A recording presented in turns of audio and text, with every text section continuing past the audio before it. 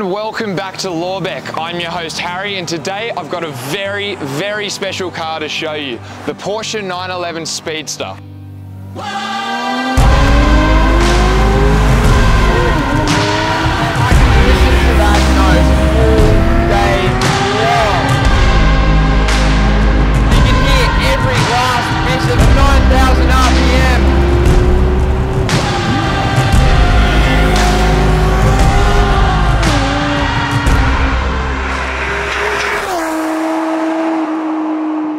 The Speedster is one of Porsche's extremely limited invite-only flagship cars, and it's hard enough to buy one of these retail as it is, let alone being allowed to make it even more special like this example, finished in paint to sample deep sea blue. The paint to sample program is extremely exclusive, and it allows a select few lucky owners to select from essentially any color that they can think of, which makes this car one of only a handful in the world spec'd in this color. So if you're not familiar with the Speedster, Porsche basically take a 991.2 GT3 Touring with the manual transmission and slice off the roof, and in doing so lowering the windscreen slightly, slackening off the suspension for road use, and adding the addition of the iconic Speedster bumps on the rear boot lid.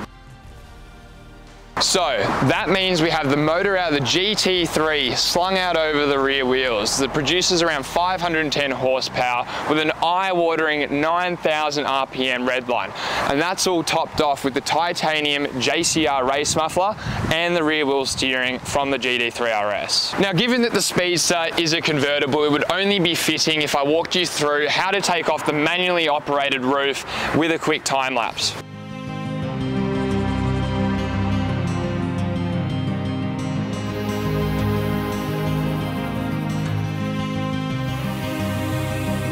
Now that we got the roof off the car, I think it would be a fitting time to quickly walk you through the options inside and out on this car, because it is extensive. Now, first of all, on the front of the car, we have the sticker as a badge, which is like all GT cars, and it's designed to save a few grams of weight to keep the weight down on the car. We've got the Matrix LED lights and obviously the beautiful paint to sample paint. Coming around to the inside of the car, we have the full extended leather package on the dash and the doors with the Bose audio, full carbon fiber pack, and the embossed logos on the armrest. The car is also fitted with Sport Chrono, which is a must. It's got all the bells and whistles, heated seats, smokers package, and to top it all off, we even have the illuminated carbon fiber Speedster door seals.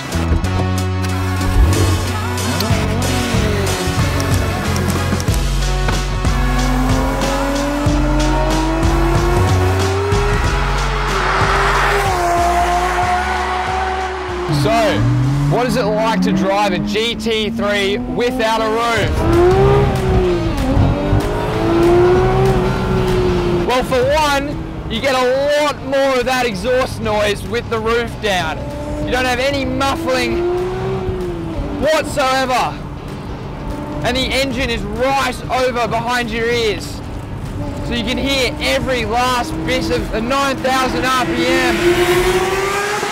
When you're sitting in the Speedster, you really do forget that you're actually driving a convertible GT3, because from the driver's seat with these comfort 18-way memory seats and a manual transmission with the wind in your hair, you may think that you're in a base Carrera with the roof down, but it's far from that. Because the second you start to put your foot down, anchor on those carbon ceramic brakes, and use the auto rev matching that the manual transmission has, it reminds you very, very quickly that you're driving something a lot more special.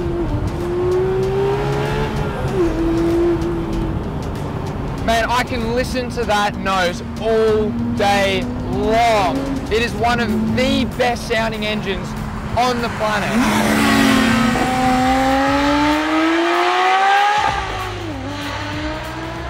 Everything in the car feels tight, the car is nimble, and you can really feel those massive rear tyres and rear wheel steering working in conjunction to help make the chassis perform so well on the road. Woo. Gotta be patient on the exits. Smooth on the downshifts. And a touch of brake on entry into corner to get the weight over those front tyres, and then you just want to feed it out of the corners. Even though the sun's out, it is still a little bit damp today, but the Porsche engineers have just done a sensational job with the traction control and stability control systems in this car, because it's not too intrusive, but it's definitely worth leaving on when it's a little bit damp out. Now when you start to back it down a little bit, sit in a higher gear, you can lower your voice and actually hear yourself think, especially with the variable exhaust, the JCR race muffler over from the UK. With the hit of a button, it still quietens off and uses the stock system like the CATs and the OPF filters. You can put the suspension in its road setting as well, and cruising along in 5th gear, it is still a very comfortable, usable track car. And when you want it, you hit that exhaust back on, overtaking lane presents itself to you, and you just feed on that power. The 911 Speedster is very much in a class of its own. There isn't another automaker that is coming out with cars that are, one, as special as this, but two, with a manual transmission in today's age.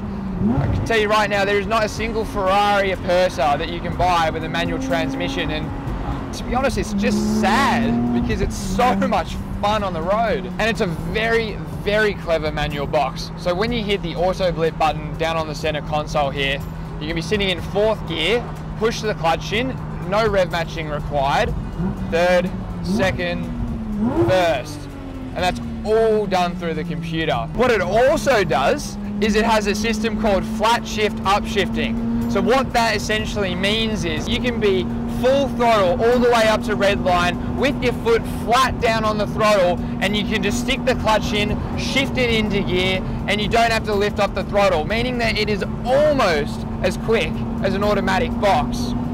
So in terms of performance, if you do want to take the Speedster out on the track, not that many owners will, but if you are, you can still keep up with some of the PDK cars.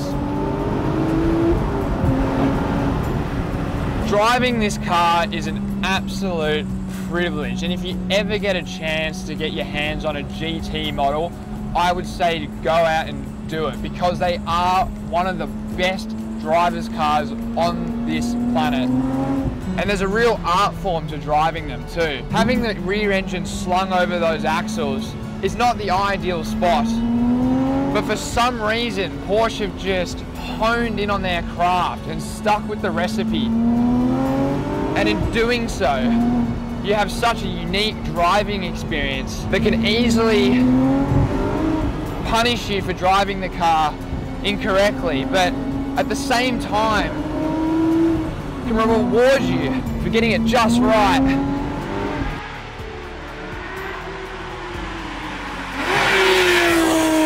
Thank you so much for watching this week's Friday Drive. This one has been a very, very special one, and I hope you enjoyed it just as much as I have. And with that, I will see you in the next video.